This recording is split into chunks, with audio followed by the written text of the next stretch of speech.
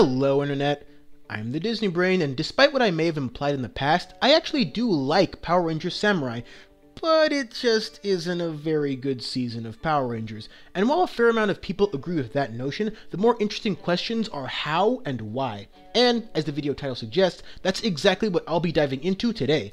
There's a lot of places we could start, but first, let's go broad, then focus on the individual parts. Power Rangers Samurai is the first season under the Neo-Saban era after Saban Brands got the rights back from Disney. The first move they made with the rights was giving us a team of Rangers born to be samurai, an inherently awesome concept that expands upon an idea they already got right once before.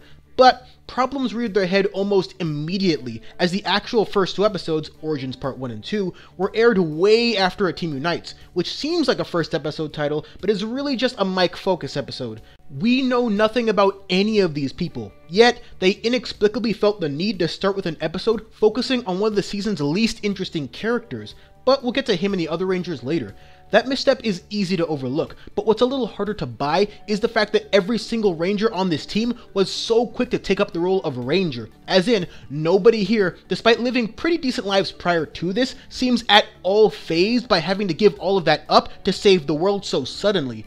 I'm not saying they should be pissy about it, since this job does run in the family for some reason. They know about this well before, but it would make a lot more sense for at least one character to be characterized as such. Jack was not a great leader, but he was an interesting character, mainly because he made it clear that SPD was important to him, but it was far from his only priority. That added layers to his character in ways few other Ranger seasons have been able to do, and he chose to be on SPD. Well, he sort of chose, it was either that or jail, but for another time. But none of these Rangers ever really reach a point where the pressure becomes too much or they admit that their real lives were so much better. That's a wasted chance at easy characterization because they never take it far enough. Jaden does struggle with being a leader at times, but that's the only thing he gets development-wise, and his answer initially is always, gotta do this alone. There are at least two separate occasions where he literally goes through the same character arc and it resolves in exactly the same way.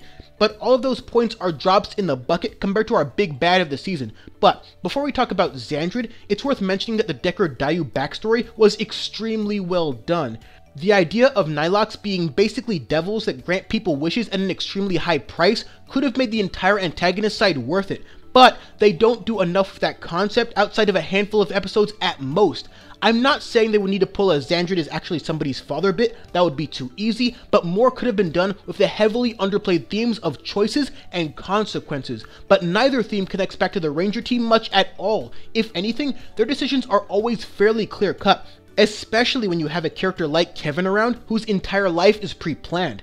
Now, let's briefly mention Xandrid. I say briefly because there's really not too much to say. They created a villain that for a sizable chunk of the show is homesick.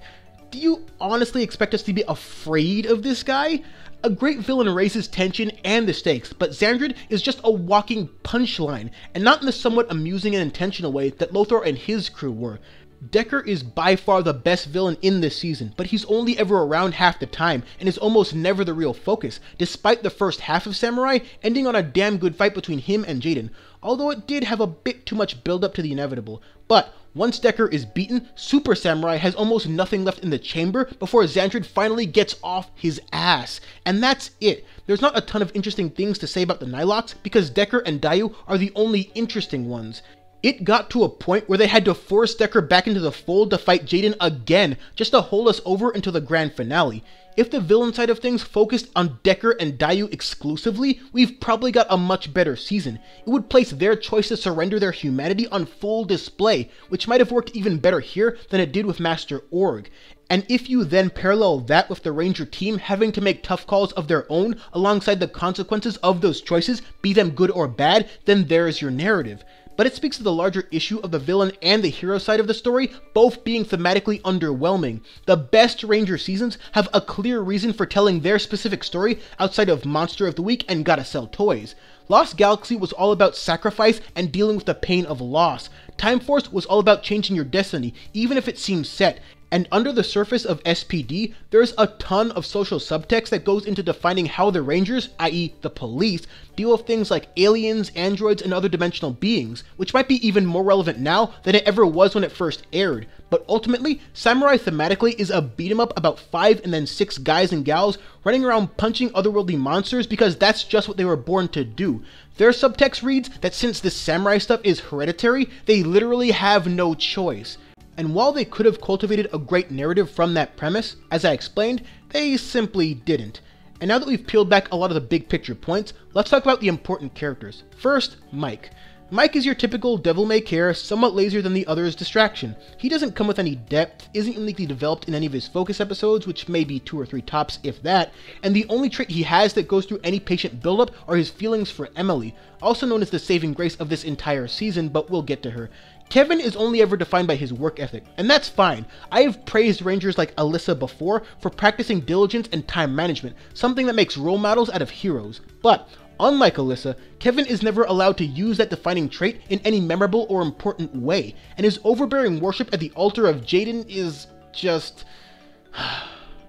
There should have been an episode where he definitively challenges the oh-so-flawless Jaden without the body control gimmick, but that never happens. The best thing they did was have Mike learn from him a little bit, but that was just a one-off idea that didn't really develop either character meaningfully in the long term. In short, Kevin is a very good Ranger, very focused and hardworking, all great traits, but he's not a good character. And when so many Rangers can be all of that plus more and make it look easy, nothing about Kevin really stands out as a result. Next, we have Mia. She cooks poorly, but doesn't realize it. Isn't that just hilarious? Well, you better think so, because beyond really wanting to be a bride and one genuinely great moment with Dayu, that's pretty much all she's got. She's pretty good as far as your deeply caring Rangers go, but similar to Kevin, there's plenty of Rangers that do it better. Now, let's discuss Emily. The fact that she's taking the place of her sister as the Yellow Ranger is already way more interesting than anything else going on with the other characters. There's actually a reason for her to be a bit more reserved than the others beyond just her troubled childhood, because she actually shouldn't be here, but has to be due to unfortunate and unplanned circumstances. You don't even need to do too much beyond that other than give her the chance to overcome her self-doubt, and Samurai does give her that chance. She wants to make her sister proud. She wants to be stronger than the helpless girl she once was. That's what's driving her, and that easily makes her the deepest hero in the show. All in all, I think Emily is a good character, but there was a ton of potential there that Samurai did not care to delve into, and if she was placed in a season that had better storyboarding and better writing, she could have at least been mentioned among the very best Yellow Rangers. Antonio as a character has a couple of Spanish and Gold Ranger related catchphrases, and that's pretty much it. But they did do something interesting with his character by having him represent technology and innovation while the Rangers before him represented tradition. The only problem is the Morphers are technology, powered by the morphing grid, and nothing about their chosen weaponry, especially their Zords, are traditional by any means. So even though there is some tradition that defines how the Rangers go about doing things, simple logic undercuts what could have been a better point of contention, since Antonio actually isn't as divergent as they'd have you initially believe. Adding to that, early on, Antonio proves to be highly skilled and at least as strong as Kevin, so showing him the door when the Earth is on the line, even as an almost clever metaphor, doesn't really make any sense. And finally, we have our Lord and Savior, Jaden Shiba. Why his last name is Japanese, I'll never know.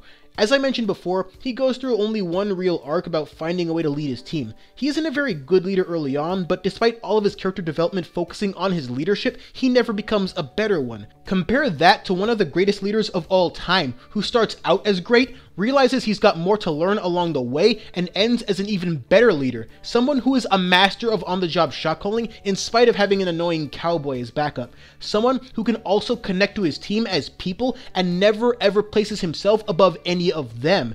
Holier than thou Jaden, on the other hand, constantly thinks he could win this Nylok war alone, which he couldn't. But even when he grows to accept his team, he never really connects with them in a meaningful way. Jaden of Nazareth over here is nothing but a samurai, a plain as paint character that, while very cool at times, fails to be anything more, which leads into my biggest point/problem with the series, Lauren Shiba. No, not Lauren as a character, Lauren as a plot point. If you haven't seen Samurai yet, this is really the only major spoiler there is, even though it's kinda dumb. So, all throughout the second half of Samurai, Jaden is constantly prattling on about some secret. Turns out, he actually isn't the true Red Ranger, as in, they stole the defining trait that helped make Emily's character interesting and plastered it on Jaden the Almighty because why the hell not? Which also makes it a terrible secret, since Jaden already knows that Emily wasn't the first choice either, but honestly that's debatable considering Jaden's lack of social skills. So Lauren takes over the team for a bit as a part of the Shiva plan to hide her away to perfect the sealing symbol to defeat Master Xandred, and Mike immediately responds to the change in leadership by creepily referencing his sword, despite already liking Emily, and let's just not talk about Mike anymore.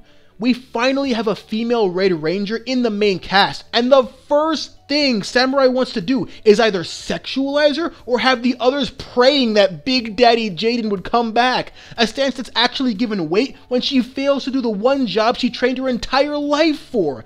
And the only way to save the day is, yep, of course, hand the power back to Brother Dearest. Because God forbid, a woman works hard for all of her life in secret and actually succeeds. Nah, that clearly isn't realistic. Instead, she'll get disrespected as soon as she arrives, while everyone pines for her younger brother, despite the fact that she could literally save the world. And after all of that, she'll come up short anyways, because obviously, all we really needed in our lives was the one true God.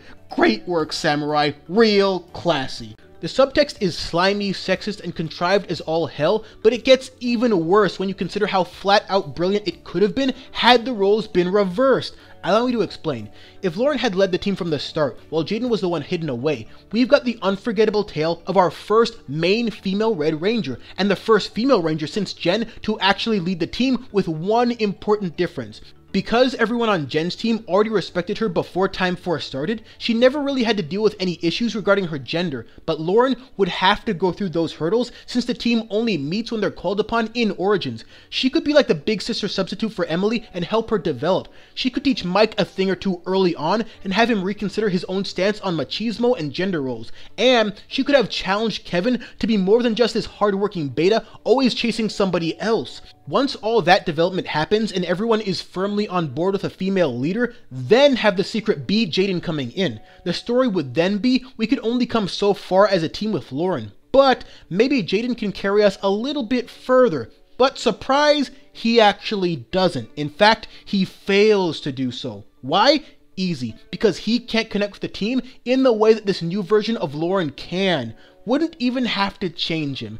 This would serve as a subversion of the male leader tradition by introducing a more prototypical Red Ranger late in the game, only to realize that Lauren was always the best choice to lead the team. To be clear, the surface reason she succeeds should not have anything to do with gender. That would be attributed to simply being a good leader. But the subtext should be, we don't need a male Red Ranger to come in and save the world every single damn time. And if this was done right all the way through, Lauren might have even ended up comparable to the Great One herself.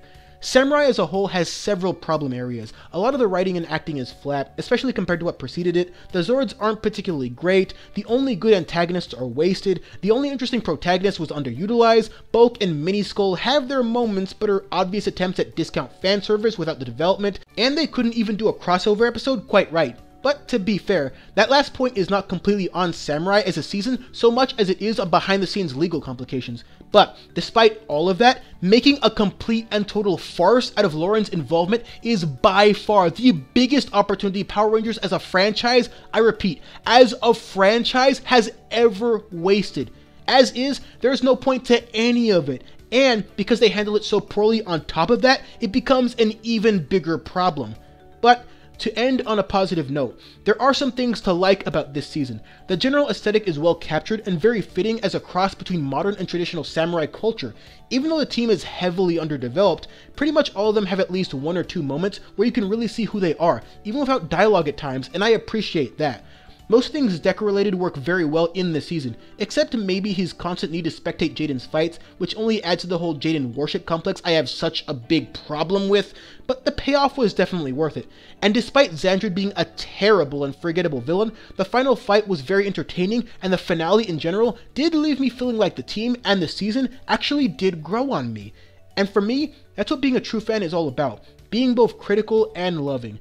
even when I'm hard on Power Rangers, even when I have legitimate issues with the things they do, I still love this franchise at the end of the day. Some major mistakes were made in this season, but I still enjoyed watching most of it. And despite Megaforce being even worse, in my opinion, I still tuned in every week to watch that as well, and so on and so forth till today. And next time we do one of these topic-based Ranger videos, I promise it'll be something much more positive and uplifting. Perhaps even so uplifting that it'll take us far, far away, deep in space, to a galaxy we'll go. But until then, thanks for watching.